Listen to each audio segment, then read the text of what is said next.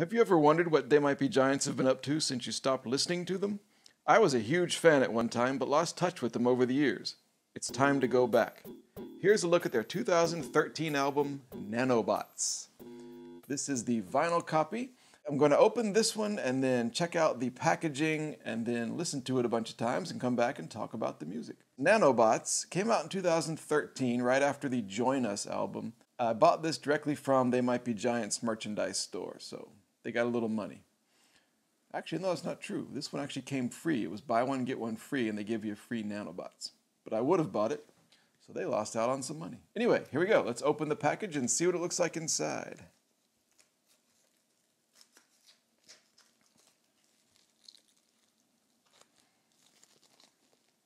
I got some special soap and washed my hands for about 3 hours, scrubbing and scrubbing and scrubbing until the skin came off, and the skin doctor called and said stop it to make sure that I would not harm this pristine and beautiful Virgin album jacket. I'm not opening this very well, am I?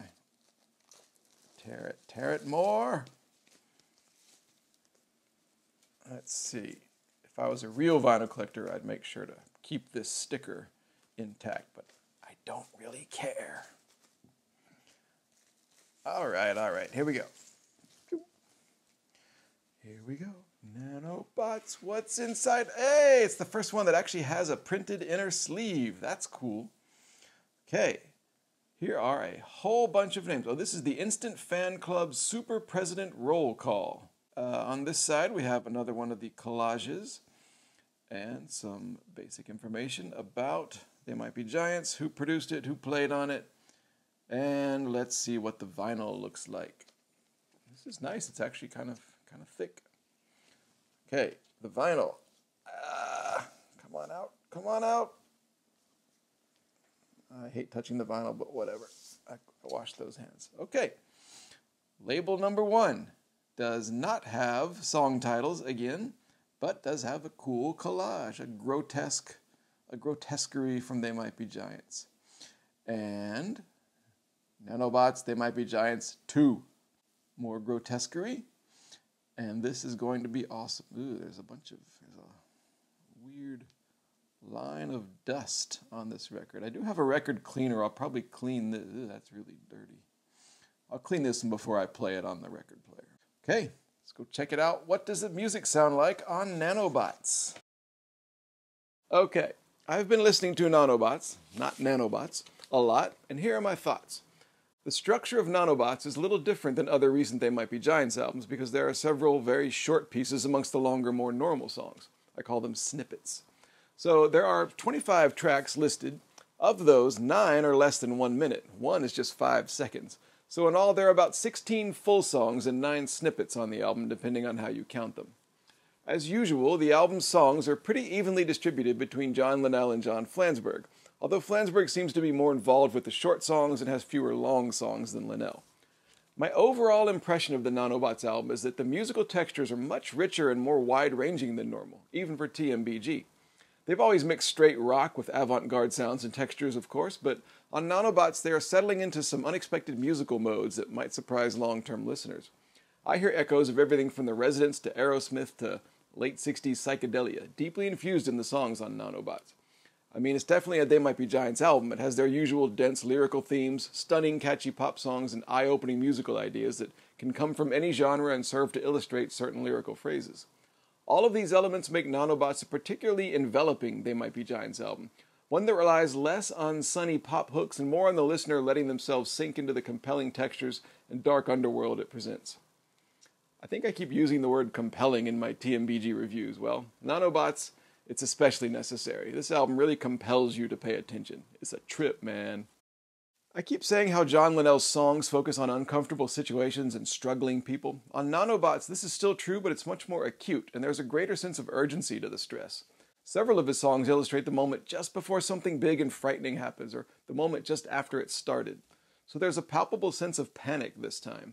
I'll save the track-by-track analysis for the other video, but for me, the tone is set on Nanobots, for Linnell's songs at least, by the first track, You're on Fire. The narrator's trying to engage someone in small talk, but he's really trying to warn them that their head is on fire. Other protagonists in Linnell's songs on Nanobots include someone who's just lost their mind and is wondering if they should go look for it, a guy experiencing a breakup due to his blatant Oedipal pronouncements, and someone witnessing smaller elements of something rising up and taking over, like bark becoming ruler over the trees. Actually, that brings up another Linnell preoccupation on Nanobots, the new replacing the old. The song Nanobots, plus Stone Cold Coup d'etat and Replicant, all center on this theme. Linnell said that the song Nanobots, at least, is about kids growing up and replacing their parents, inspired by his being the father of a teenage son. Maybe the alarm that echoes through his songs here are his reaction to getting older, which has long been an obsession of his. As for the songs of John Flansburgh, he seems to have taken a deliberately wider view of the world for his subject matter on Nanobots. I can't identify any specific themes that run through his songs except their very diversity of topics. So you get a song about a conflicted drone operator in a war, and a character study of Nikola Tesla, and an inevitably painful run-in with a school bully. As I said, Flansburgh works hard to give Nanobots its wide-ranging and exciting feel, like quickly flipping a radio dial and hearing snippets of unrelated songs and artists. On Nanobots, Linnell is the sense of dread, and Flansburgh is the guy actually pushing down the detonator on the TNT. And they're both irritated by the breakdown of normalcy. As for the musical approach to these songs, I'm very impressed that the two Johns and their usual producer, Pat Dillett, managed to unearth so many amazing sounds and moods. At one point they're all funky and nervous like early XTC, then they're using monotonous robot voices in the background, and then simple rock guitars in inspired ways, and then they're crawling through creepy, echoey undergrowth, or even breaking out the saxophones for a night at the local burlesque house. And here I want to get into the short snippets. No TMBG fan could possibly hear these without thinking of Fingertips, the legendary suite of snippets from Apollo 18. On Nanobots, what you basically have are more snippets, exactly like Fingertips, and they're every bit as good as those and would fit great alongside them in a sort of super Fingertips. The thing is, though, some of the ones on Nanobots blur the line between snippet and full song. For example, two of Linnell's are about a minute long, while one of Flansburgh's is a minute and a half, and ends with a brain-melting psychedelic guitar solo straight out of a Jimi Hendrix concert. Another of Linnell's, Stuff His Way, is also about 90 seconds long, but doesn't really strike me as a snippet in the same way. Anyway, if you loved Fingertips, you'll love that it's been reimagined on Nanobots, retaining the original effect while offering something very new to the experience of listening to the album. And about the vinyl LP of Nanobots, I must say that since cassettes aren't being made anymore, this vinyl record is the only way to hear Nanobots in a side 1 and side 2 format. The vast majority of fans will hear this album downloaded, streaming, or on CD, all the songs at once. Well, I must say that Nanobots in particularly greatly benefits from being split up into two sides. Side 1 is mostly regular-length songs, except for one which is less than a minute. It's a taste of things to come, but Side 1 ends having been a fairly standard LP half. Then you have to flip over the album and begin Side 2, and that's where the snippets are interspersed with the other tracks. It's sort of reminiscent of the Abbey Road medley, except it's not a medley. But it does want to be on its own LP side. It makes Nanobots the tale of two halves, an effect which you lose if you just listen to the whole thing without a break in the middle. Nanobots is great any way you hear it, but I'd say that listeners who first learned it on vinyl are lucky. Unfortunately, the Nanobots vinyl didn't come with printed lyrics, so I didn't get the enjoyment of listening and reading along like I did with the Else and Join Us. All I got was a list of names from their fan club. At least the inner sleeve is printed on high-quality paper and features another groovy collage. And about the art of Nanobots. The front cover is based on this painting by the artist whose name is pronounced, Ungra? The artist Sam Weber made it into this ghoulish collage. Other collages in this series are used for the back cover and the two record labels, and as far as I can tell, these two from the vinyl labels aren't included in the CD booklet. So there.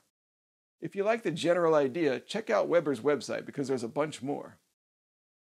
So that's my thoughts on Nanobots. Lovely, weird, and unexpected textures abound, mixing straight-ahead rock music with spooky atmospheric pieces and little grab bag suites that pretty much demand that you pay close attention. There's a lot happening in these grooves.